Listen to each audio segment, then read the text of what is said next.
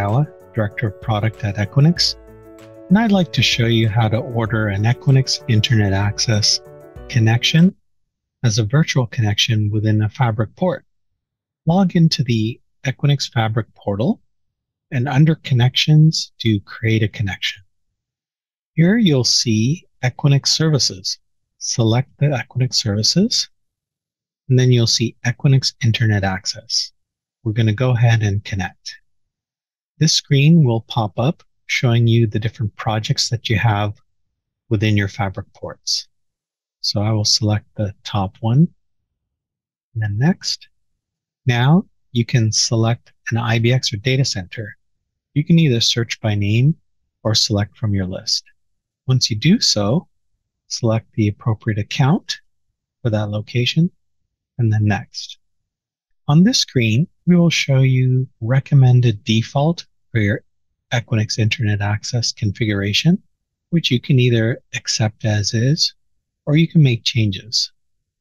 In our initial release, we will just have one configuration option, but this will be modifiable to any way you would like.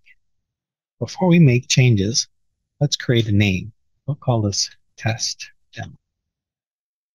As I scroll down, you can see we have a fixed bandwidth and price option.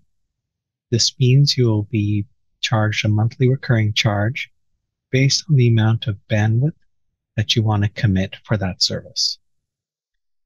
At MVP, we will have a single port option, and then select the actual port from the location that you've selected. Now that we know which port and location, we can select a bandwidth commit. The bandwidth cannot exceed the port speed, and it cannot exceed the aggregate of all the other virtual connections you have within that port. In this example, I'll just pick 10 megabits per second.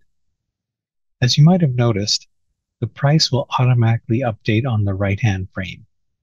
If that right-hand frame is not visible, there's a slider icon at the top. Now you can choose your routing type. The choices are either direct routing, which is a flat network, static, or BGP. If selecting BGP, you can choose either a default route, full routing table, or default route and full routing table. I'm going to check static for this demo. Now we'll enter a VLAN ID number. Note that it has to be one that's not already in use. Then I'll select Next. We can now order additional IP addresses for the secondary broadcast domain.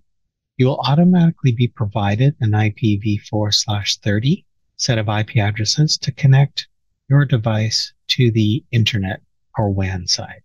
For the devices on the local side, you can select from either an IPv4/30 all the way up to a /24.